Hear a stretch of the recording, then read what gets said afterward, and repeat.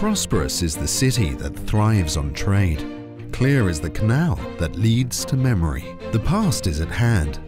Like a band of memory, the Golden Age wraps around a small settlement on the Amstel River that evolved into a warehouse for the world. Here was the heyday of trade, shipping, science and the arts. Here was employment for immigrant skilled workers and freedom for those of a different persuasion. The city was overflowing and strained at its edges. Merchants and magistrates opted for functionality, beauty, and revenue. A new development was drawn up: strict geometric patterns on the flattened paper.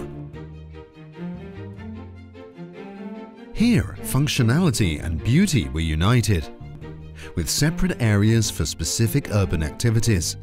A system of canals, sluices, and bridges that continues to be a unique feature. Green it should be, the municipal authorities decided. Trees lined the canals, a unique feature in 17th century city planning. And behind the facades, an enduring green world of geometrically arranged gardens.